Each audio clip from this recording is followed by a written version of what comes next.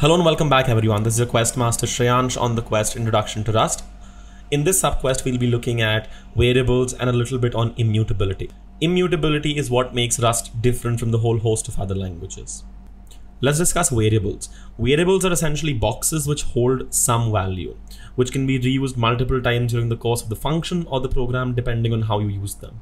The simplest way to declare a variable is to use the let keyword followed by the name and an optional value. We'll use the println macro to print this out using the formatting directive, which is in the form of a curly brace.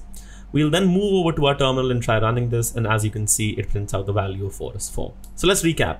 You declare a variable by using the let keyword, where the name of the variable is the one on the left. You follow that with the initial value of that variable. You can, of course, also have variables where you do not define an initial value, but those are very seldomly used within the Rust world.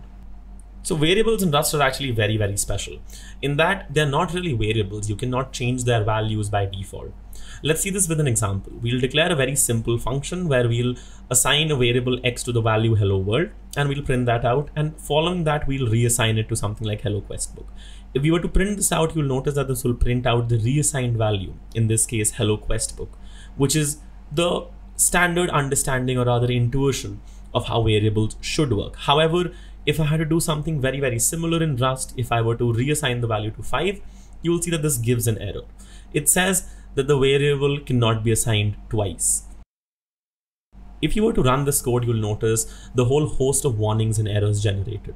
I want to talk about the Rust compiler here in that it tells you everything which you need to know in order to fix the error.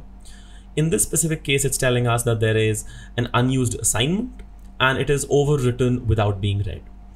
In the second one, which is our error, it also tells us how to fix the error by making this binding mutable. If you were to copy and paste the command given by the Rust compiler, you will see not only what the error is, but also an explanation on how to fix it, followed by examples of the wrong code and the right code. So in this case, it's asking us to add a specific keyword called mute. Let's try that out. So let's make this variable mutable by adding the mute keyword after the let.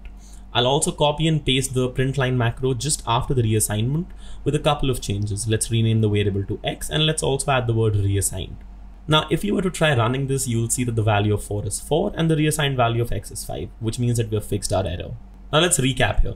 All variables by default are immutable in Rust, which means you cannot change their value.